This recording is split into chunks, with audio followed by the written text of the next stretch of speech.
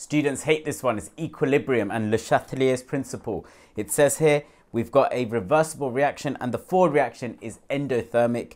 Predict the effect of increasing the temperature on the amount of chlorine gas produced at equilibrium, and use Le Chatelier's principle. So if the forward reaction is endothermic, it automatically means that the backward reaction must be exothermic. So let's remind ourselves of Le Chatelier's principle.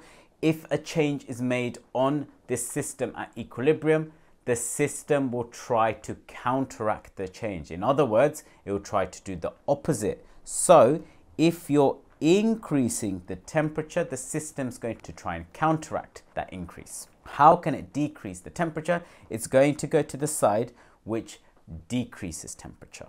So out of endothermic and exothermic reactions, endothermic reactions reduce the temperature, whereas an exothermic reaction increases the temperature. So it would favor the right-hand side of the reaction, not the left-hand side. So on the right-hand side, if we look at our reaction, we've got H2 and Cl2, and the question specifically asking about what will happen to chlorine gas. So shift to the side with the products, which is the right-hand side, and that will mean there's going to be more chlorine and hydrogen and less hydrogen chloride. So for this answer, for 2 marks, we can first say the system counteracts the change by shifting to the endothermic side, which is the right side of the reaction. That's 1 mark there. Therefore, the amount of chlorine increases. Now for the next part, it says explain the effect of increasing the pressure. So this question is all about pressure. So for temperature, it's all about whether the reaction is exothermic or endothermic.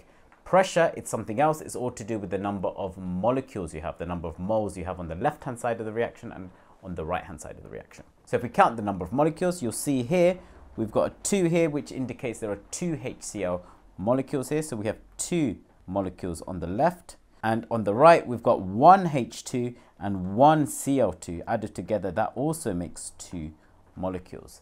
If you ever have the same number of molecules on the left and on the right, increasing or decreasing the pressure doesn't shift their equilibrium. It will stay the same. If one side was bigger than the other and you increase the pressure, it will go to the side with fewer molecules. But because they're both the same, you'll just say there are equal molecules on the left and on the right of the equation, so there is no change.